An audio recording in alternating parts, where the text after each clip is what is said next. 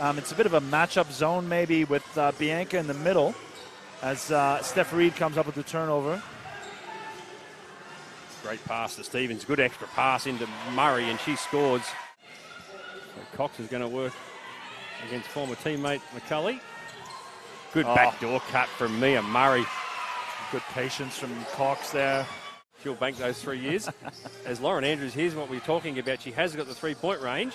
Oh, that one slips out. Oh, that's going to be called on McCulley.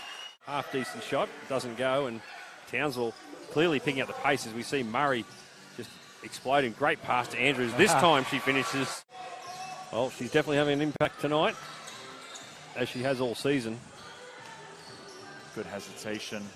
That's better. Great finish. I don't know what's happened here. This is not the game that I watched in the first half. Murray from deep. Murray! Bang! And Phoenix now have extended the lead back to 6. Oh, nice cut. That's just too easy. That might disrupt Phoenix from taking 24 seconds on that shot clock. So 3:44, and there's a big three from Mia Murray. Straight out of the timeout.